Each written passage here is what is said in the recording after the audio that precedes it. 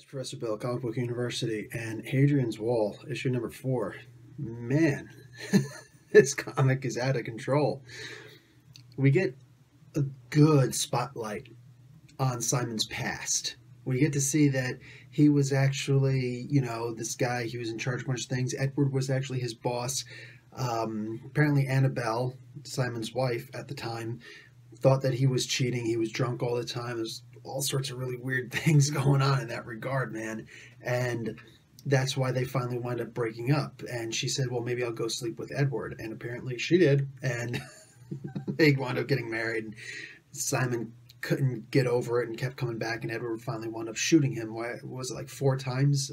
And man, so he comes forward on the ship now, Hadrian's Wall, and says, listen, I believe it was Annabelle. She had the syringe and the drugs that clearly put him to sleep. The ship's captain is saying, listen, that's really shaky evidence. And Edward is saying, okay, well, calm down now. He's a good guy, but this is kind of weird. And then some of the other crew break in and say, okay, look, we've got this information that this guy, Simon is actually a nut job, and he used to be married to Annabelle, and this, that, and the other thing, and he planted evidence once before. And Marshall's sticking up for Simon, and then suddenly you realize that Marshall isn't a good guy at all, apparently, because he's summoned the rebels from Theta to come, and yeah, I don't know what's about to happen next. I wonder if they're actually going to go after Simon specifically. You know what, honestly, I don't even know.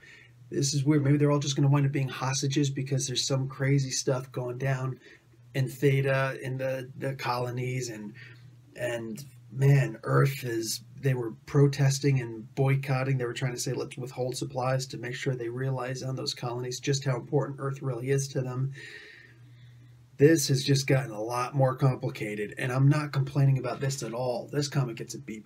I love what's going on here. It's just so wild. This seemed like such a simple little plot, and then just bada bada boom.